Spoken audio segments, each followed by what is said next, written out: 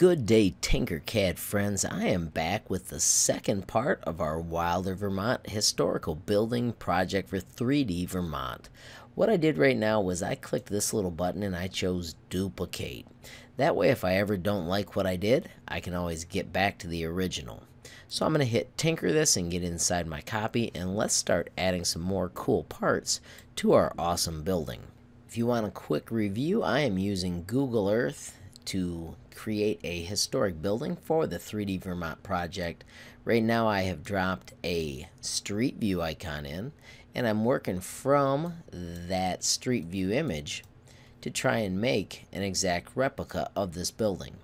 The images are skewed, and we had to work with a cool little tool, and we used the nifty little page ruler to find out how many pixels things were in our image.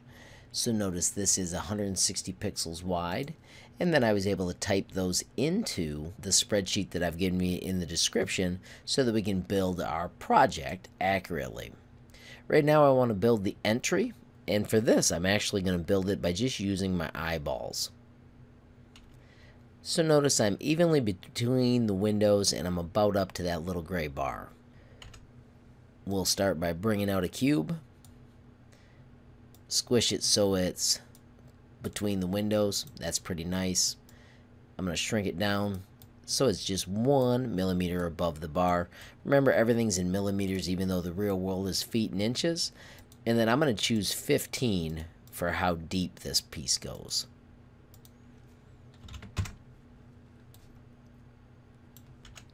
I'm going to create the two rails real quick. I'm going to do Control D. I'm going to shrink a little, and then I'm going to type 2.5 for one. I'm going to grab the other one, shrink the other way, type the number 2.5 for it, and notice they snap right to the right location. I'm going to do Control D again, and then this one I'm just going to drag across until it meets the other side.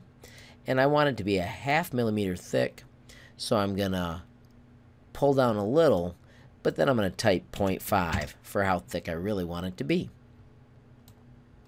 So that is stair number 1.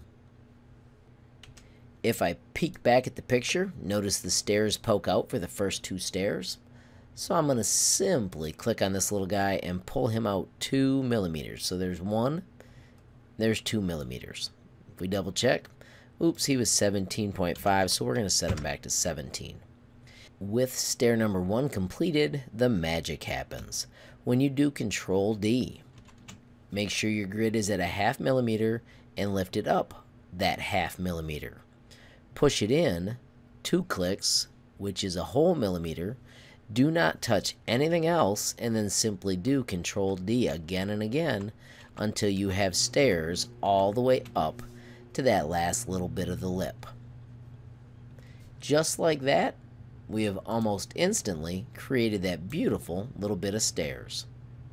Let's take time to group our stairs, and I'm going to make that even easier by hiding my building, and now I can grab my stairs, and when I group them, they turn into one nice solid shape. I can make them gray and bring the rest of my project back. If we look back quickly, we notice that our little roof is about the same. It maybe pokes out a little bit past it.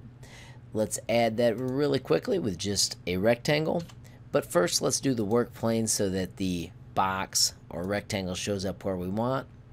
Let's squeeze it a little and then change it to 2 millimeters thick. And then I'm going to squeeze it a little this way. I changed my 2 accidentally. And I want to make this 18. I'm going to use the arrow keys to nudge it up so it's just a little above the windows. And then I also noticed that it was about 1 millimeter inside these windows on each side, maybe a little more than that. So let's click and shrink that till we're happy. And I think I'm going to say that's good. Let's look at it from this side. I'm going to say that is good as well. And then of course, since the bottom was 17, I'm going to make this 16 so it won't quite overhang the last stair. Actually, I'm going to make this 15. If we look back at Google Earth, you can see there's some really cool carvings and a little notch out here. Let me show you how we're going to make that happen. Start by hiding your building so that's out of the way. I'm going to set my work plane to the very front of the project, and I'm going to bring out a cool new shape under the featured shapes called an extrusion. Now this thing is huge when it shows up, but we're just going to hold shift and shrink it to a manageable size. You want it to be somewhere around the 2mm size. I'm going to keep my grid at 0.5. I'm going to use the amazing fit view to selection, roll back a couple clicks and move to the other side, because remember, we are going to cut off some of this shape using this piece. This is a super customizable part. You can just nudge it the way that you want. You can use the little handles to change the shape. I'm going to pull mine down because I want it to just round that out. And then I want this to come in a half click as well. So that's going to be the part that I'm going to cut. But then also there was a notch. Let me show you how to make the notch happen. I'm going to go back to the basic shapes, and I want to make it with the wedge. When I bring the wedge out, it is monstrous. So we're going to fit the view to the size of that little guy. We're going to look at it from the top because I want this handle and I want to rotate it 90 degrees. I'm going to look at it from the front, and I'm going to hold down shift and shrink it till it's about that 2mm size.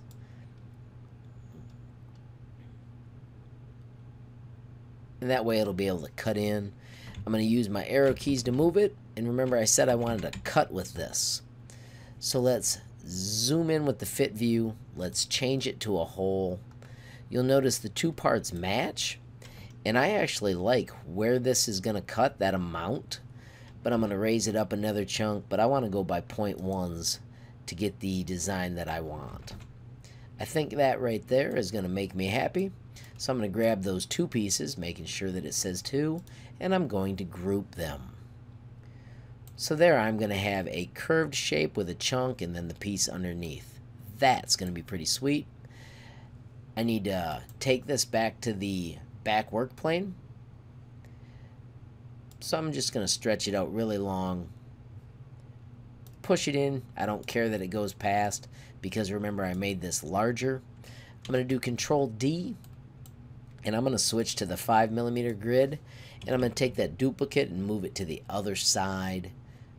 Use the amazing flip tool, and then I'm going to use the 0.1mm grid to nudge them so they both look the same from the front. So here I'm pulling it in and making both of them holes. This doesn't really show up until you make them a hole. Let's get that front view again. And I'm cutting just a little past and just a little past. I'm going to actually bring this in one click. And now I think that those are about the same. I'm going to go one more click this way. So you can see I've got the gray that's inside left on both sides, and that looks the same. I need to do one more from the top. I'm going to do Control D, switch back to my 5mm. I'm going to pull that out with the cone and then rotate it 90 degrees. And now it's the right height. I just need to move it into location. And I'm going to do that by switching back to the 1mm mark.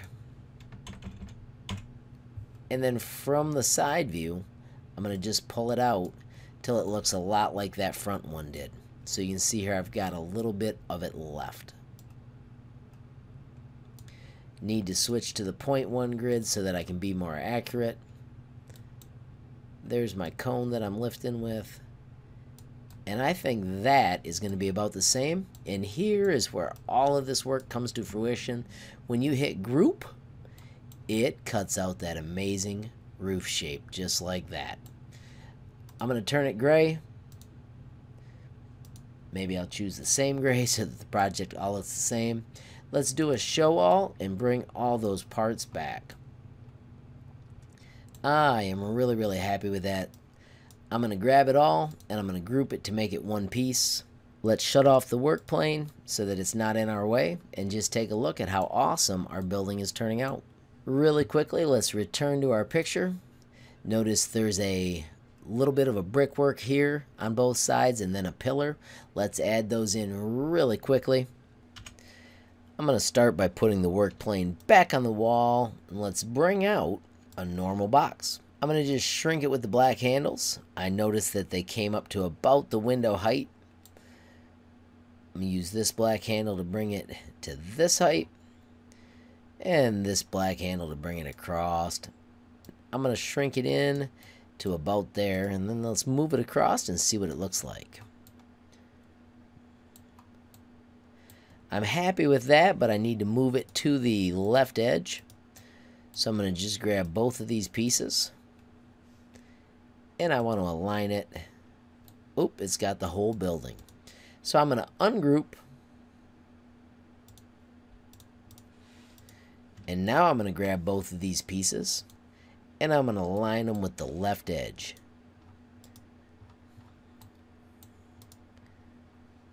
Let's do a quick fit view to selection, make sure we're happy with that. I'm going to pull it up so it's not overlapping. Do W, and when I hit this I can drop it so it's exactly at the right work plane in that direction as well. I'm going to do Control D, and let's move this piece over to the other side as well. Man, that 0.1 makes the move slow, but it does make it pretty easy to line up with. I'm going to do Shift and select those two parts and group them.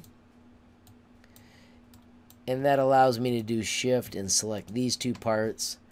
And I want to align that right side. And I want to group those as well. Adding the pillars is super simple. Let's do W so we can set the pillars right where we want. Bring out a cylinder. I'm going to set the sides to 64 so they're really round. I'm going to hold Shift and one white corner and shrink them all at once. When I'm happy with the size, I'm going to simply place it, stretch it, lift it, and I am digging my little front entryway. Let's make it gray. I could also make it a little bit smaller, so I'm going to just shrink it a little, lift it up so it's touching. Yeah, that's what I'm talking about.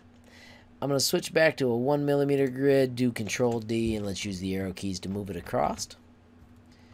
Zoom in on that side, make sure it is connected as well, and that is pretty spiffy. You can arrange them however you want, but this is how you can build your awesome project using Tinkercad. Let's call this the end of Lesson 2, friends. I hope you enjoyed the steps and the skills that we added today, learning how to do the cool stair steps and the awesome shapes for the roof. Friends, if you like this movie, please hit that like button.